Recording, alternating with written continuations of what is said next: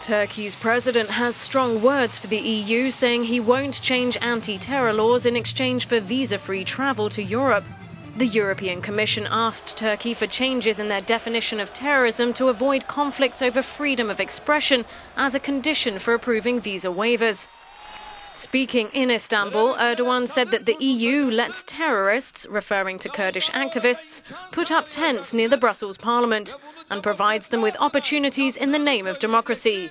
And then you tell us if we change our terrorism laws, the visas will be lifted. He added, "We'll go our way, you go yours." Hadi bakalım. Biz yolumuza gidiyoruz. Sen de yoluna git. It comes one day after the Prime Minister stepped down over a rift with Erdogan over several issues, including a move towards a presidential system. Erdogan said the presidential system issue is not directly related to me. Past experiences show that a presidential system and a new constitution are urgently needed.